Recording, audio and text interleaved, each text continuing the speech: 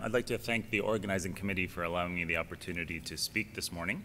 So I thought this was best, the issues of comorbidity and renal dysfunction in the management of localized kidney cancer are best illustrated with a case example. So this is a 77-year-old female who presents with a 3.2 centimeter left renal mass, which was incidentally found. In clinic, she appears quite frail and is diabetic, hypertensive, and has arthritis, but her serum creatinine is normal at 0.89. So there are two possible outcomes for a patient with a kidney tumor. Either they can die of kidney cancer or they can die of other causes. Factors that lead to death from kidney cancer include tumor characteristics such as tumor size, stage, and grade. And factors that influence other causes of death are the patient's age and comorbidity. There's some evidence that chronic kidney disease may lead to death from other causes, mostly through cardiovascular morbidity, and I'll discuss that later. And if you treat the tumor, presumably you would decrease the risk of dying of kidney cancer. Sorry, I don't know what happened to the slides there. Okay, I apologize again. Okay, so here we go. This is where we were. So if we treat the kidney cancer, we could potentially decrease the risk of dying of kidney cancer. We may, at least in the short term, increase the risk of dying of other causes, mostly through postoperative mortality, and you may indirectly affect death from other causes through its effect on chronic kidney disease. So first, let's talk about death from kidney cancer. So we know that the malignant potential of a tumor is directly related to its size, such that the larger the tumor, the higher the 5-year cancer-specific mortality if it is treated. We can enter her information into this risk calculator, such as this one published by Lane et al. At the Cleveland Clinic. And you see for a female with no local symptoms and no history of smoking, for a tumor of 3.2 centimeters in size at her age, her risk of having a malignant tumor is estimated to be 78.1%. We can use this nomogram, which is renal nephrometry based, published by Kudakov in European Urology. And her nephrometry score is 8A, and so this gives us an estimate of what is likelihood of having a high-grade disease, so likely to kill her, and this is estimated to be 24% using this nomogram. What about her risk of dying of other causes?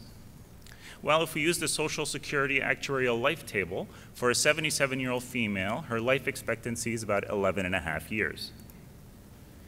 And we also know that the likelihood of dying of other causes is directly related to her comorbidity status. So for each increase in Charlson comorbidity score, you have a corresponding increase of risk of death from other causes, whereas kidney cancer death is not related to comorbidity.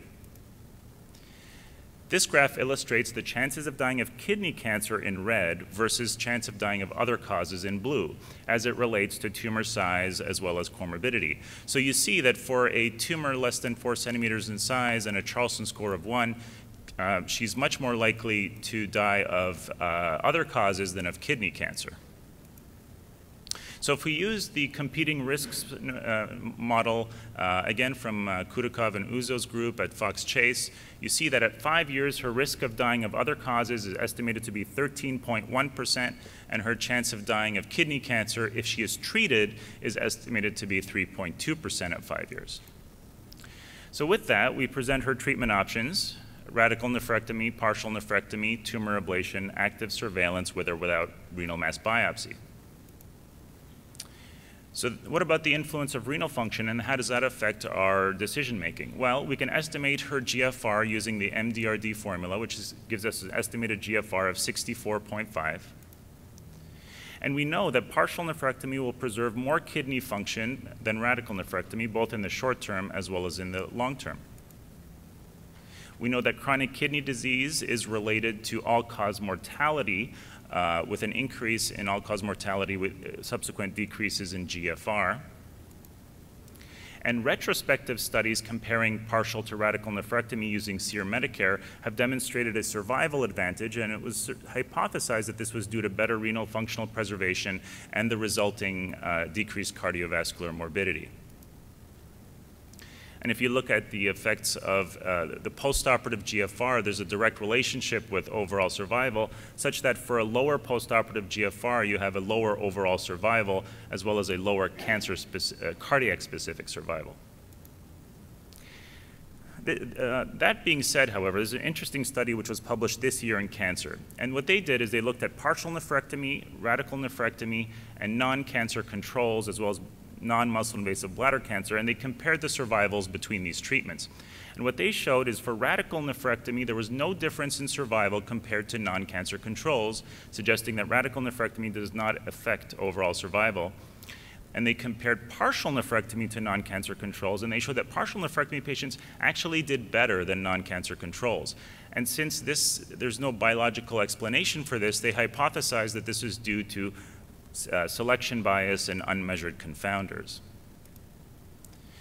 And when partial and radical nephrectomy were evaluated prospectively in the European trial, as we know, partial nephrectomy did not do better than radical. If anything, it did a little bit worse, although this study was criticized for being underpowered. And in the soon-to-be-published renal functional results from that study, you see that although radical nephrectomy patients did have a slightly higher postoperative creatinine on average, it did not deteriorate over time, and if anything, their serum creatinine appeared to improve over time. And although there were differences at GFRs of 60 and 45, for lower GFRs, the more severe chronic kidney disease, there was very little difference between radical nephrectomy and nephron-sparing surgery. Also, not all chronic kidney disease may be created equal. Lane et al. Recently published this in the Journal of Urology, and they showed that surgically induced chronic kidney disease may not be as bad as medically induced chronic kidney disease. They showed that patients with surgical CKD had similar survival to patients with no CKD, whereas those with medical CKD had worse overall survival, as well as a worse deterioration in renal function postoperatively. Also, we can't ignore the impact of morbidity of surgeries, particularly in the elderly. And although there is an increase in complication rate with age for both radical and partial nephrectomy, there is a more dramatic increase in complications with partial nephrectomy, such that as an octogenarian has a 2.4 times risk of having a complication after partial nephrectomy compared to a patient under the age of 50. Also, the 30-day mortality is not insignificant. So for example, for a patient over the age of 80, their estimated 30-day mortality is estimated to be 3.6%. Also, we can enter her preoperative characteristics into this American College of Surgeons NSQIP surgical risk calculator to get a sense of her postoperative complication risk. So for our patient with a laparoscopic, let's say radical nephrectomy, her risk of having a complication is about 10%. Risk of having a serious complication is about 9%. Risk of death is small at less than 1%, and she's predicted to be in the hospital for about 2.5 days. So we discussed the pros and cons of all of the approaches with this patient, and she decided to be placed on initial active surveillance. At 6 months, we repeated the CT scan, and this showed an increase in the size of the tumor from 3.2 centimeters to 3.9 centimeters. What does this increase in size tell us about the malignant potential of the tumor? Well, as Dr. Jewett presented this morning, in a prospectively followed cohort of patients who were untreated or placed on active surveillance, for those who had renal mass biopsies, although malignant tumors started off at larger sizes, the growth rates on average paralleled those of benign tumors. That being said, there was some concern for an aggressive high-grade disease, and therefore the patient underwent an uncomplicated laparoscopic radical nephrectomy.